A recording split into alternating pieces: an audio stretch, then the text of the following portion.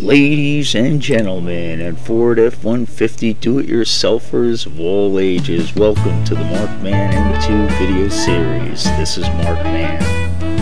First, let me recommend the fuel filter for your 5th generation Ford F150. The required skill level for this procedure is slightly above average, or 5.5, somewhere in between falling off a log and rocket surgery.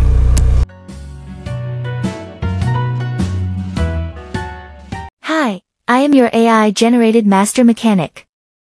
To replace the fuel filter on your F150, you are going to need a fuel line quick disconnect tool. May I recommend the Napa Automotive part number, BK7769081.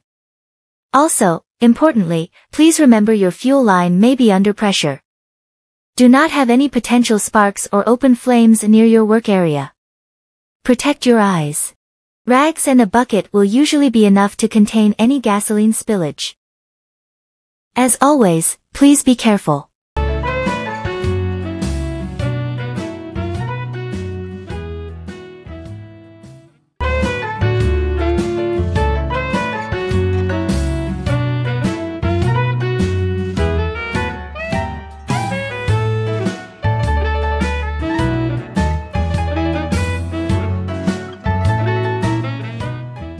And now, without delay, the meat and potatoes.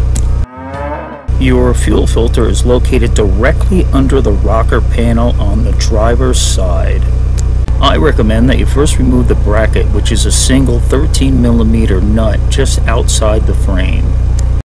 Having the bracket off will allow you to swing the filter and the fuel lines down.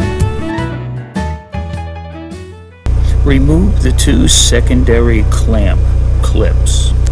Now this is by far the most difficult of all the procedures. You're going to insert the tool in between the line and the filter and push the line off the filter. This requires a little bit of strength but mostly finesse. Make sure you get the tool inserted in correctly and then push forward.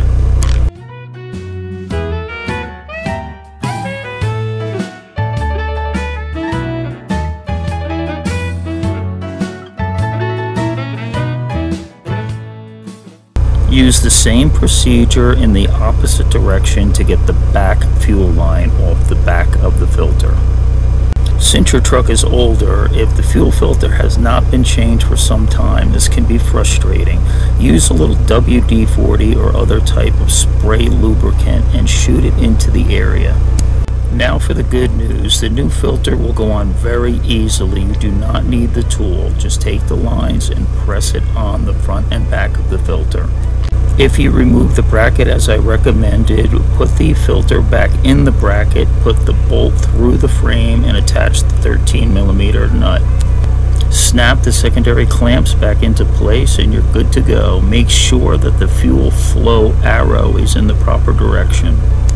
For the purpose of the filter, the fuel flows from the gas tank to the engine compartment.